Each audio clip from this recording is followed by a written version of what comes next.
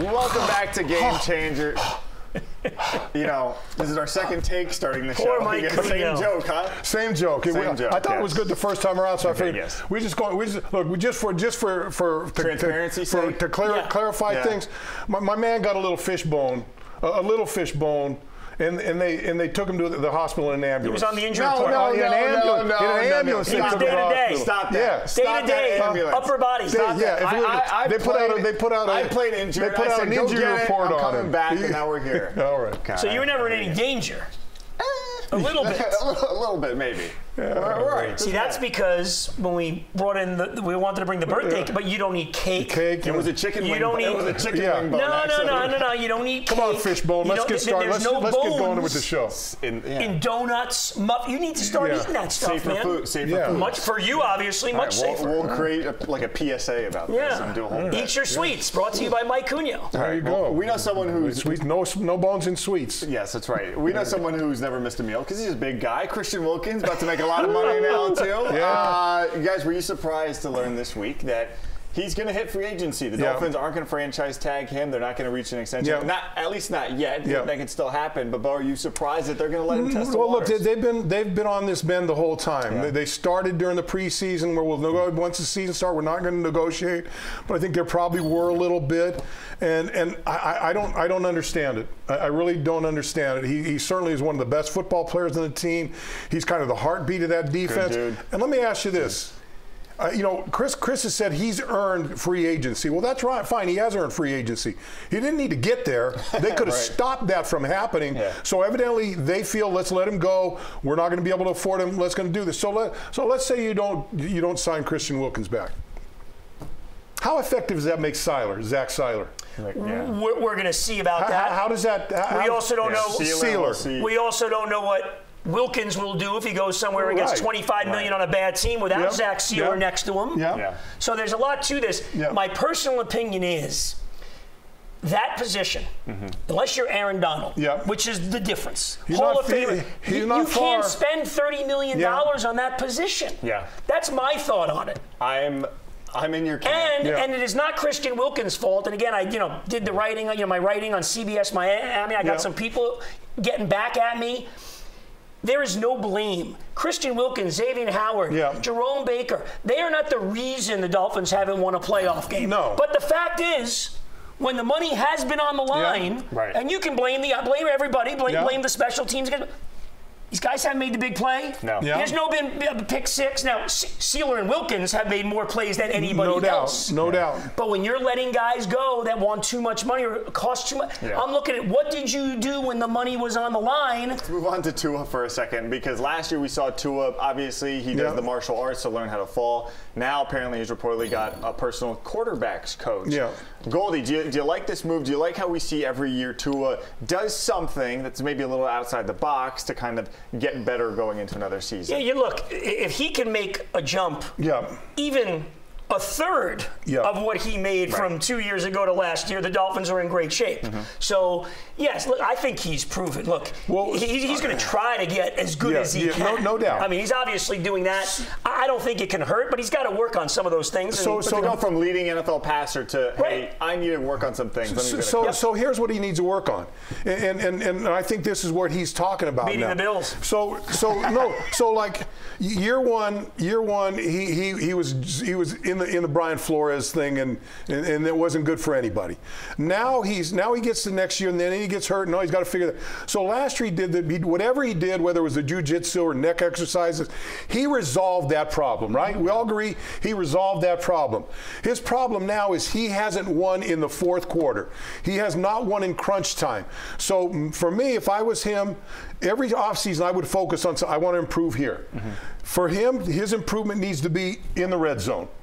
He should do everything he can do during this offseason to figure out how to make his red zone presence better because that's what he should. Look, if he didn't have that shortcoming, should hand the ball if he didn't have that shortcoming, that he hasn't won a game, an important game in the fourth quarter.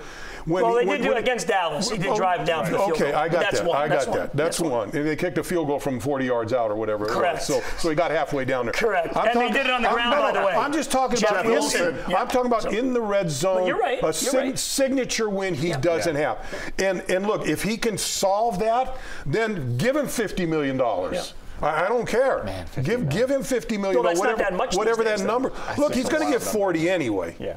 If Daniel Jones makes 40. If he takes a low ball offer, it's going to be about 40. Right. Different organization. And he's not taking that. So he's not going to take it. And if I was him, I wouldn't take it. No, I wouldn't either. If I was his agent, I wouldn't let him take it. But, with this quarterback's coach and the things you're talking about, you go back and look at those 2 times you got the ball in the fourth quarter Monday night against Tennessee. What can you do better? Yeah. And you go back in that Buffalo game, the 3 times they got the ball in the fourth quarter and what they could do better. Kansas City and Germany.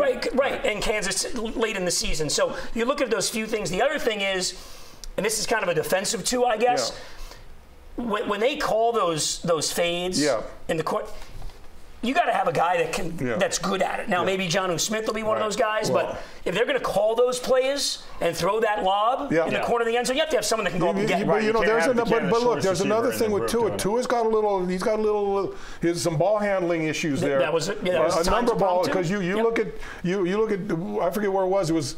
It was maybe Buffalo or something. It's a game you got to win, and he's got to run because there's no one throw, and so he's juggling the ball around, and so he can't even see. So he gets up and he gets sacked, game over, and you didn't even get a playoff. Yeah. So he needs to resolve that too. So there are shortcomings, but I don't think there's shortcomings that can't be overcome. That's the key. That's the key. And you got to give it. You got to give it to him. If your quarterback's willing to continue to improve in the offseason and not settle for the success he's had. I give him a lot of credit for what he did last offseason. And I'm sure he's going to do it again. There's no question about the work ethic and all those things with him. It's can he graduate from being whatever you want to say, top 10? I think everyone would agree. Yeah. Can he get into that top 5? And can he come through in money time and win your playoff games? Speaking of top 5, no one will put the Panthers in the top 5. They're top 1 right now in the entire NHL. We're going to talk about them next and all the moves they've been making. Goldie, going to be happy about this next segment. More game changers. Third period demons, those guys. Game Changers is sponsored by your Volkswagen dealers of South Florida. Shop your 7 passenger favorites at VWFlorida.com.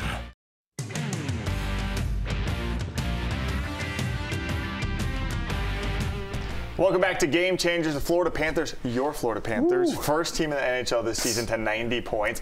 It took them smoking hot. It took them basically the end of the season last year to get to 90 points. So Goldie, they're well ahead of schedule already. They bring in Vladimir Tarasenko. Forsling gets an extension as well. What is going on in Pantherland right now? I mean, it's almost too good. You're worried about whether it's incredible because very often when you have a run like they did last year. Yeah. Did you get a little lucky? Did you get a few breaks? How does everybody come back? Does everybody kind of think we're better than maybe we are? You go bring in a guy that's won a Stanley Cup in St. Louis, and Tarasenko has a house here in South Florida in Broward County. His wife and kids are already here. So you make a trade. Vladimir Tarasenko isn't figuring things out with his bags and hotel. He took a flight to Fort Lauderdale and he went home. So this thing is seamless. He trains here in the offseason, so he knows a bunch of the Panthers. He knows Bobrovsky from way back when. Maybe he'll roll out the red carpet for Brady Kachuk one day. Well, now you're even talking bigger. That's his former teammate in Ottawa. I'm just kidding. Yep. So they've taken what they did last year and somehow they have built on it. They didn't come back satisfied. We made a great run. We made the Cup. They came back mad that they didn't beat Vegas in the Cup final.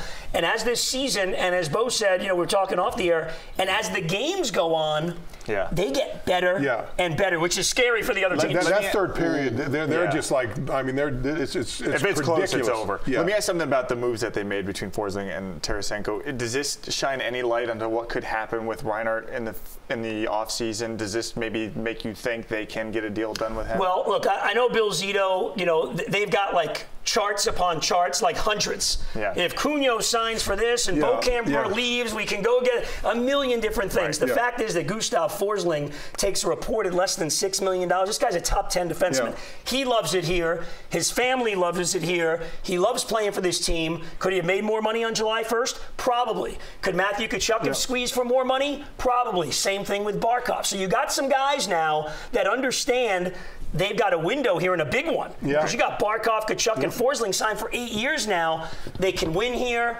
It's a great setup. They got the practice facility downtown Fort Lauderdale. A lot of guys live around the corner. And guys are willing to take less money for this situation. No state tax as well. So I think the Forsling deal is a good sign. Yes. To try to get hopefully get Reinhart. So the Panthers, they're the best record in the NHL. I don't care if they win the President's Cup, but you're looking at, they're going to be in the playoffs now, right? So between now and then, what pops in the back of the mind of the coach and the players about, I want us to be healthy when we get to the Stanley Cup playoffs. Well, I don't want to limp into the Stanley Cup playoffs with this guy hurt, that guy hurt, that guy hurt. And it's much like the NFL, these days. Hey, you're in the playoffs. Do you sit this guy? Do you rest that guy next week? What's the plan going? Or do you just say, let's just go balls to the wall and just keep doing it? The only thing you can really do, Bo, is limit ice time, and they do that. Like you don't see Barkov playing 24, 25 minutes. It doesn't happen. What, 15? Yeah, no, he's around 20. You try to level it when you have a lead. You roll the lines. Obviously, special teams is a factor. Inter Miami Herons, we'll call them that. Putting a hurting on people. They beat Orlando City the other day. That's a bad team. That's a bad team. They scored 2 goals in 2 minutes. Come on. They could have scored 15 goals in that game if they wanted. This led us to this question this week. I do like Leo watching and I them, were talking. You see Starstruck versus Messi. Do you think one of the best parts about this whole thing is that opposing players are a little like, oh my God, that's actually Messi on the other side? I think that plays a factor? I think so, because I see it early on when I watch the game. I've kind of gotten to them now. I like watching the game. But early on, you see the guys on the other teams, and they're going. You kind of see them going, oh yeah. You can kind of tell. Let me get that pick after the game. And then like even like in the games when there's a little friction, one of the guys will come over and go, hey, right. Remember who that is. I'd like to hear some of the dialogue that goes between the opposite teams with him, because half those guys grew up watching him as the best player in the world, still the best player in the world, and to be on the pitch with him, it's got to be crazy. And the other part of it is in that league, you've got, when you start getting down to the depth players, they're not even in the ballpark of this guy. So they know it's not like, hey, if I have a great game, I can compete with Messi. Right. Not really. But I tell you what, I watched them play against LA, and that was a great game, because LA, there are teams in this league that really can compete with them, and those games were really nice. To kind of wrap this up before we go, I think it was their first game of the year, or maybe it was their last preseason game. After the game, every player came up to take a picture with Messi. He gave them the second. I think that tells you all you need to know. Reminds me of Brady the last year in Tampa. Remember a lot of times in the Buccaneers after the game, a lot of guys would come over. Let me get that jersey. All right, still to come here on Game Changers, Jason Kelce calling it a career. Oh, the big bear. We're going to see what his career after football might look like, and can he be as successful as some former players who have big Bring him on Game Changers right there. We got a spot right here for him. Right there. We'll be right back. He's going to be in the movies.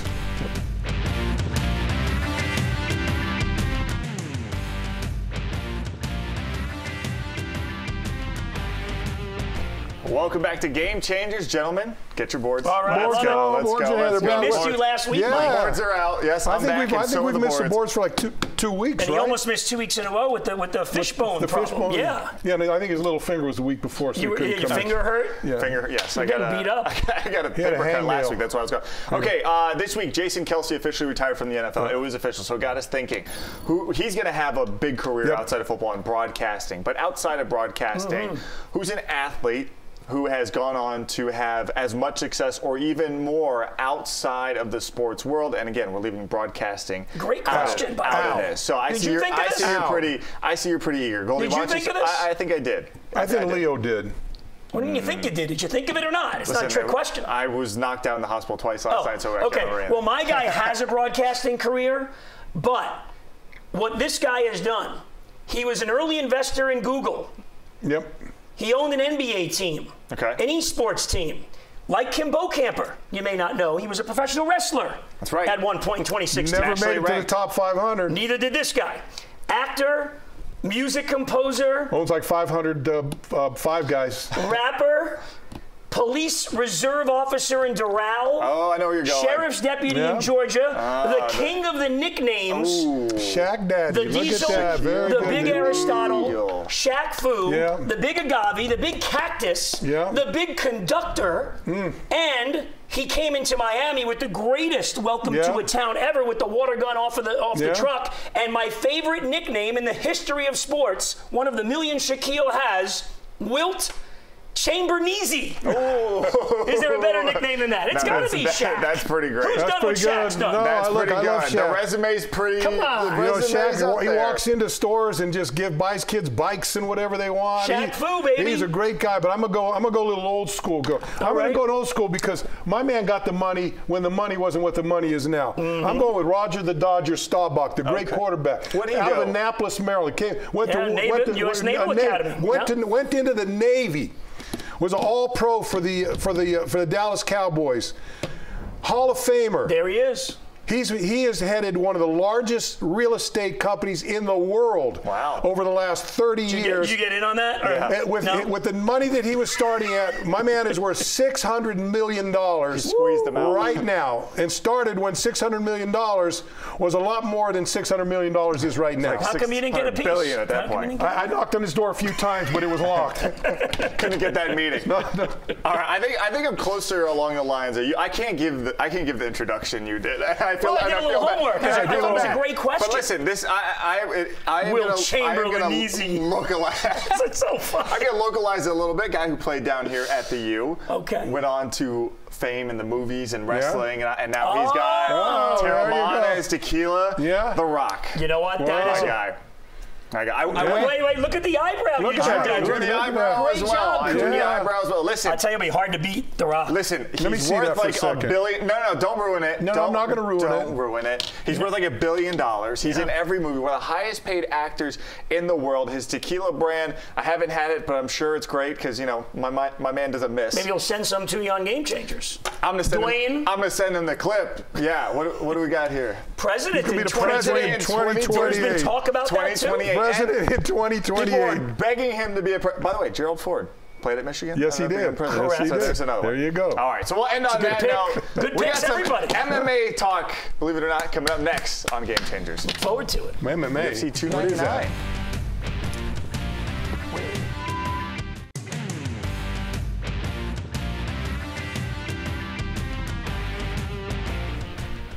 Welcome back to Game Changers. The video we're looking at right now is UFC 299 Media Day. We've got Sean O'Malley versus Chito Vera. That is headlining the card. Didn't that guy used to go to all the sporting events? No, that guy used to wear a wig and do that. Oh, okay. And that's the second best hair because we're going to see the best hair in just a moment, Mike. That's right. If we're talking about the UFC, we're and there he is. Look at that. Making his debut. Put that hair in the hair hall of fame. He's our UFC expert. That's all he talks about. 5 foot one of him. Hey, 5'5". Get it right. My bad. And he's a 5'8" with that. Hey, I'm holding him back from giving after you. All right. Listen, I got don't hurt him. 5 years of jiu-jitsu. I got like 7 years of MMA experience. We don't need your Well, he wrestled and played in the NFL, so you know. Listen, I love you, Jonan. I got 10 years of hand-to-hand combat in the line of scrimmage. That's true. All right, so we got O'Malley and Vera. That's the head of the card. But why is this such an exciting fight card that's coming here to South Florida? This is why we're talking about UFC 299 here in Miami this weekend. Well, boys, before we get into this, I always told my parents I was going to do this. All right, guys, I want to give a shout-out to my mom. It's a 3-minute segment. I know. I want to give a shout-out to my mom, Nancy Morales. All right, Nancy. Hey, listen, I made it. Your boy made it on TV. All right, let's talk fighting. So I think what makes this card particularly impressive is that. By the way, your nails look pretty. Oh, thank you, man. Thank you. My girlfriend, you know, she picked them out for me. Let's get back to the fights. Thank you, guys. Sorry. So what makes this card particularly, you know, interesting is that they chose an older guard and a newer guard of fighters. So every single fighter from top to bottom, they've chosen like the older generation of fighters, kind of guys that are on their way out, and kind of the young up-and-comers. The tough guys. Yeah, right. The young up-and-comers like myself.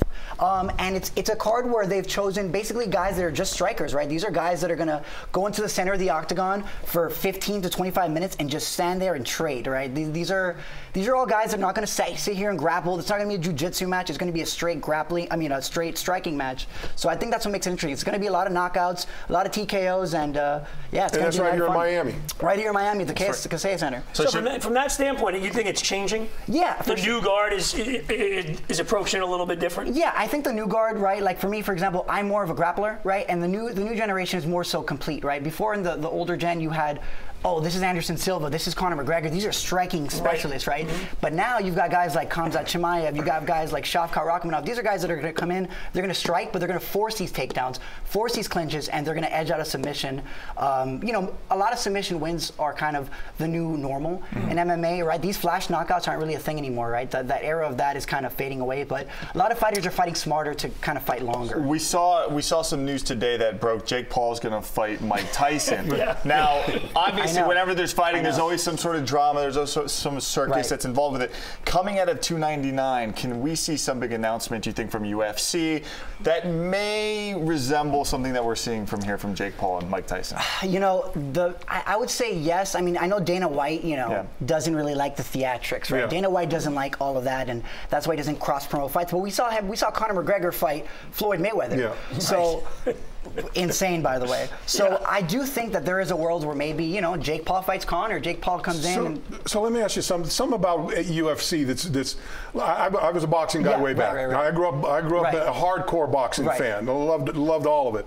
And then UFC MMA comes in and it's kind of steals the people from there. And the one thing about boxing, to me, you had champions that were champions for years, and they took on all comers. MMA, I remember watching a fighter. He was a guy from California. They called him the California Kid. Oh, yeah, that's Uriah Faber. Uriah Faber. Yeah. I'm watching him, and he beats somebody. I go, man, that's my guy. I'm gonna be a Uriah Faber fan. I couldn't wait for his next fight. I saw his next fight, first round, spinning back fist, out, gone. Like these guys, they don't stay champions for long enough for you to get like a rivalry in there. That to me is what's missing. I agree. I mean, you know, we have a few guys that had long reigns, right? We had Kamaru Usman, who now, he was a champ for like 5 years. He's lost. We had Volkanovski now. He just got a horrible knockout loss. So I think the turnover is what they're trying to avoid. But I mean, with 4-ounce gloves, man, it's hard to avoid it. Jonan? Sir. Great job. Awesome. Your mom's going to be proud of you. That's it. Nancy's on TV. Nancy right there. I did it, Mom. I did it. Bye, Nancy. Bye, everyone who joined us. Thanks for watching Game Changers. So you don't need to wait around. Thank you, Jonan, for joining us, bud. Good job. Thanks, man. Yeah, good job. Thank you.